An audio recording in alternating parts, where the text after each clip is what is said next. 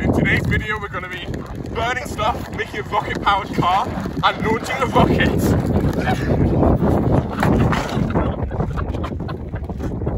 Don't forget kids, don't try this at home.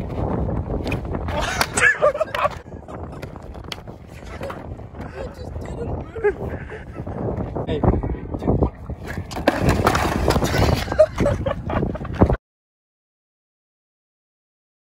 For combustion to occur, you need fuel. Our fuel is isopropyl alcohol. You also need heat, fire, and the most important thing of all, you need oxygen from the air. To prepare for this, we pour the alcohol in the bottle and swirl it around. This helps release the vapour from the alcohol. We combust the vapour because it has a high surface area, so we get better sound.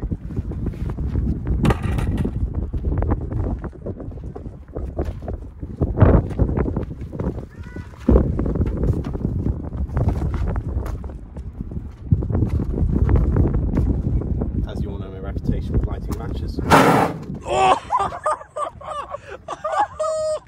a little bit more.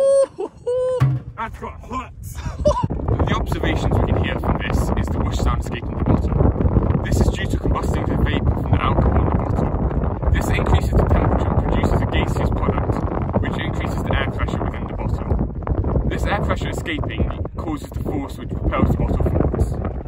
To test the force of propulsion produced by this reaction, we have masking taped the bottle to a skateboard in efforts to see if it's enough to create movement. Like me.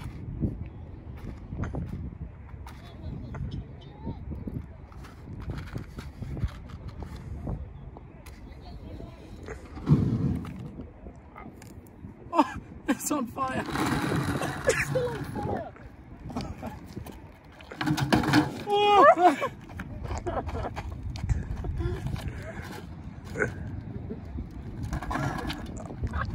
Oh. Stop! I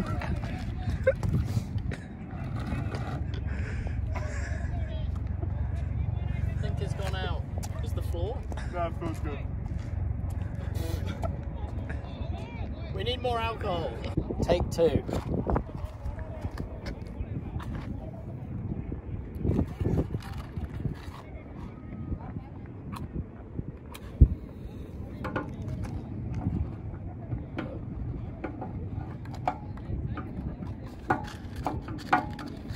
What?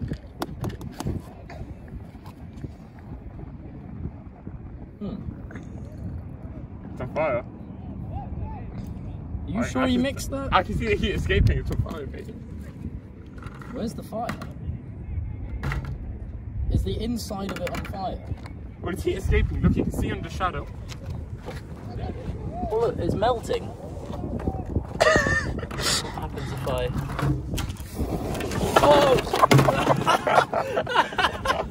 There it is! Oh.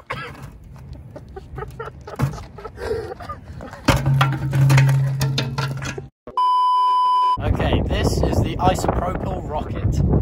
We hope you guys have enjoyed this video so far, and remember, stay sciencey.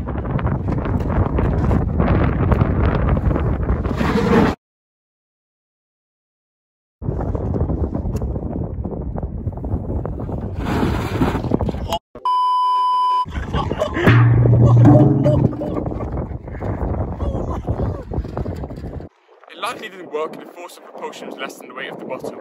I hope you enjoyed watching the video and remember to stay sciencey.